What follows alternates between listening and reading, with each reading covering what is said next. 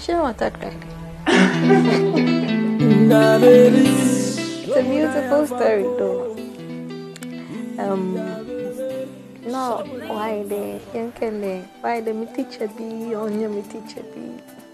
I was going to register for NOBDEC, which I was supposed to by my mother.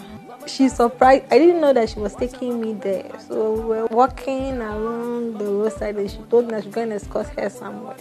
So we got to a place and she told me that this is Ideal College. So I was furious because I wasn't psychologically ready to sit again for exams or anything like that. So when I went there, there was this man there at the back of the table and he was laughing.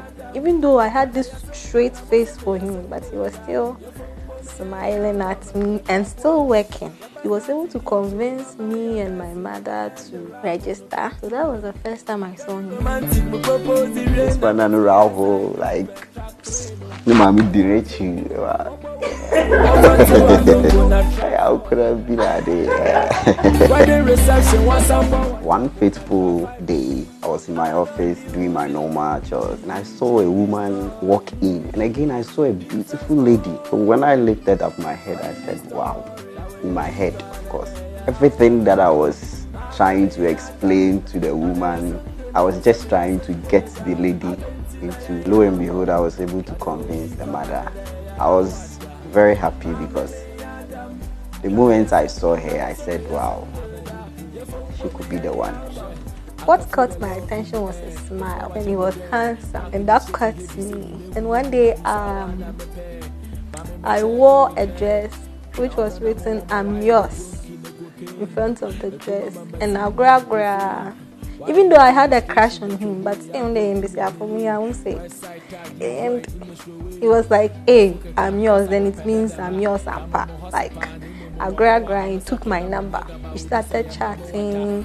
He proposed to me, but later on, he confessed to me that I was in school and didn't want to disturb me. But right now that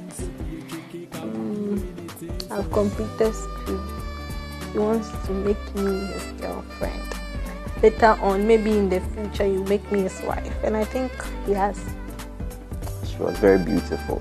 If I had seen an angel before, I would have mistakenly, or I would have just exchanged her for an angel because she was gloomy when she came in. I find out that she's very hardworking, determined.